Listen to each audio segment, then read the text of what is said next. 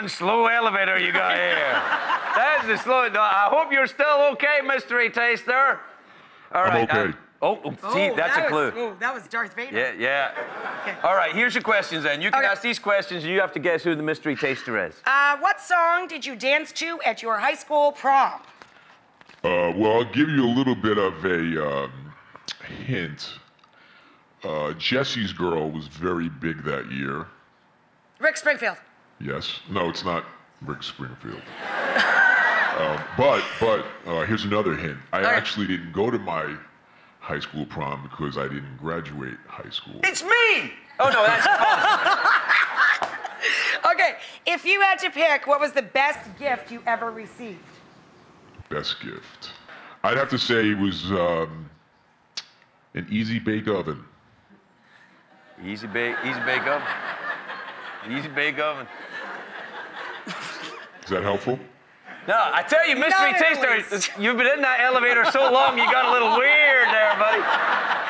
You got a little baked with the easy bake oven. You got any more of them brownies, Rachel? Come on now.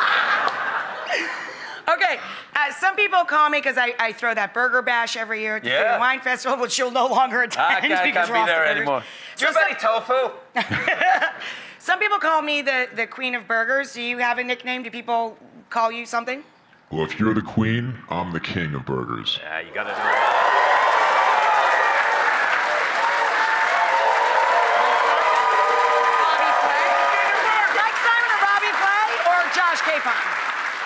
It's got to be Mike Simon, Bobby Flay, or Josh Capon. Hey, there's only one king of burgers. You know who it is. Bobby Flay. Come on.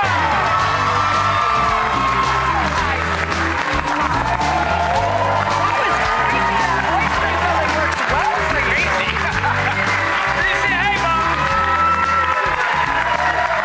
Hey, look. I did the whole thing. My fly was undone. I did the whole thing. My fly was undone. That's how you know this show is live. You know that's a party when his fly's open. That's what happens when you become a vegan. Everything just falls off you. You're a vegan? Yeah, I went. I'm sorry, man. man. Can you believe that, Mr. Meat and Potatoes? Unbelievable. I know. I went to the dark side, man. I'm sorry. You look great. Thanks, but I'm hungry. Yeah, for sure. Bobby, thank you for making time for me, brother. Why are you carrying a Rachael Ray bag with you? Well, I brought a few snacks. I heard it's your 10th anniversary. You guys are all here for the 10th anniversary? I got a couple of snacks. We're going to cook a little bit. These guys look hungry. And I did get it right, technically. Yes, you did. I knew it was one of our Burger Bash winners. He's a multiple-time trophy winner, but I think that means everybody here gets a cookware set, right?